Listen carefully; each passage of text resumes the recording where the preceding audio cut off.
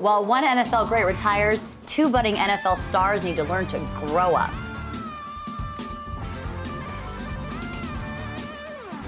Merry Christmas, NFL fans. We're not just 49ers over here, so let's take a look at some other stories going on around the NFL. Let's start with a couple of players who were very much not in the Christmas spirit.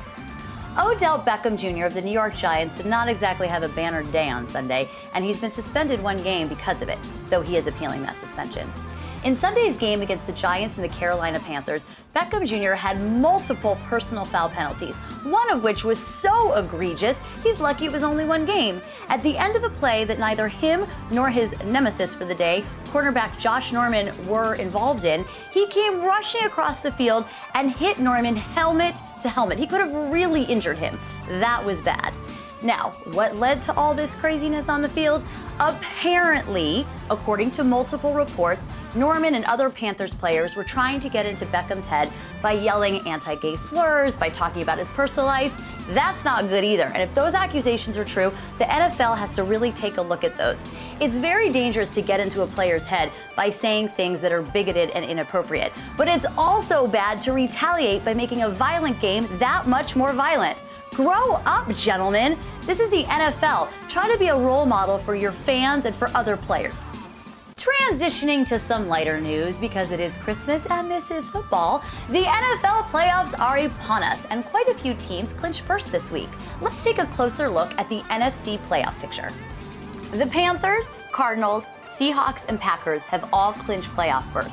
The Packers would like to get themselves a first-round bye, but they are going to have to go through the aforementioned Arizona Cardinals first. With Cardinals safety Tyrann Mathieu out for the season with a torn ACL, which is a huge loss for Arizona, Green Bay has a better shot at the road win. We'll see, but either way, this is going to be a really good game. Meanwhile, the 7-7 Washington Redskins are looking to get into the playoffs by beating the Philadelphia Eagles this weekend. It is a huge game for Kirk Cousins and friends, but nothing like a little big rivalry game to get you pumped up on the road.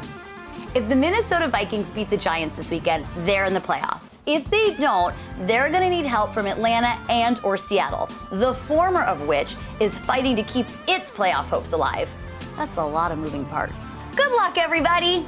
And last but not least, I want to congratulate my fellow Michigan Wolverine Charles Woodson on an incredible career. He announced that he will be retiring this season after 18 amazing years in the NFL.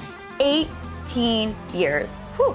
The Raider and former Packer has been exemplary both on and off the field. Go Blue, and good luck, Charles. Even though the 49ers won't be in the playoffs, be sure to subscribe to my YouTube channel as I will be covering the playoffs all the way through the Super Bowl. Go